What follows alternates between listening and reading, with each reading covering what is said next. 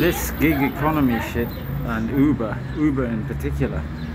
When I first went to Bolivia, well, I went to Chile and then Argentina and hung out with Isabel Supe in Mendoza for a while, and we talked about various things. We set up this climbing website we called climbingsouthamerica.info, and the idea was to connect climbers to services like muleros, porters, hostels,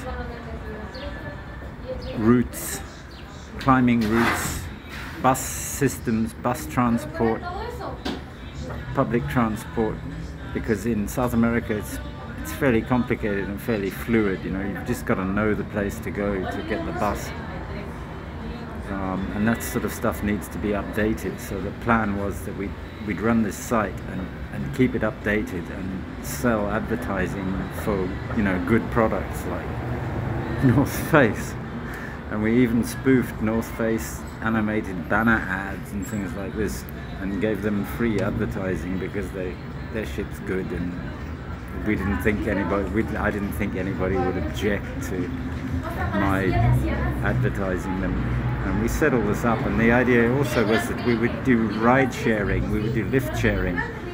So, because often, even the climbers like Max and his friends used to come over to Bolivia in a car from Brazil, and maybe there were people who would want to take a car and have room, and they could hook into the system and help other people. And I mean, I could see that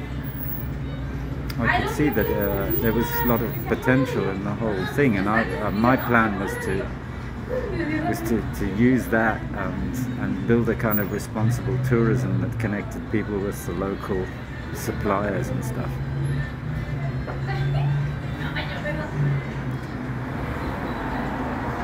But instead some fucking mega company called Uber shows up.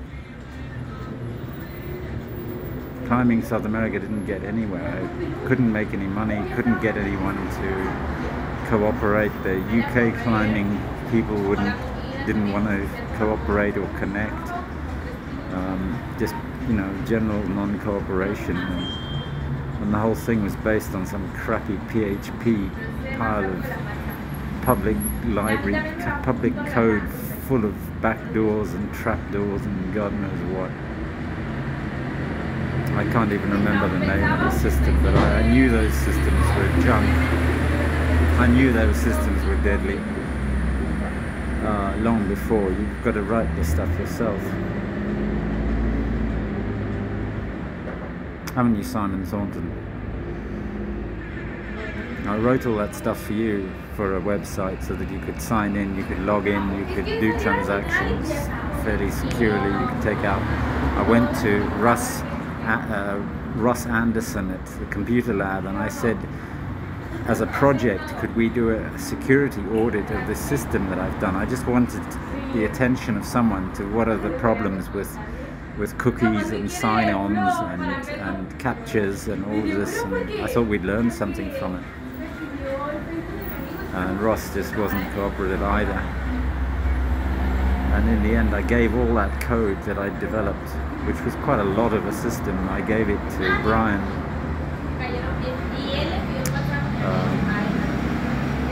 Oh, I'm sorry, Brian, I've forgotten your surname. Hardware Brian in the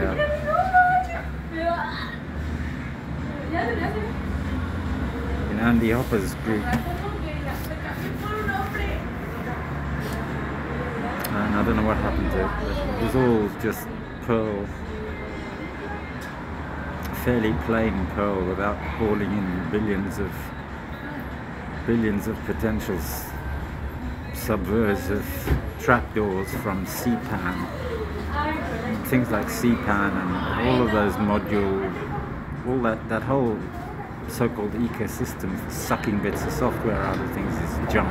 You can't do it like that, because nobody can inspect the code, nobody can check it, nobody does check it, and it ends up being subverted.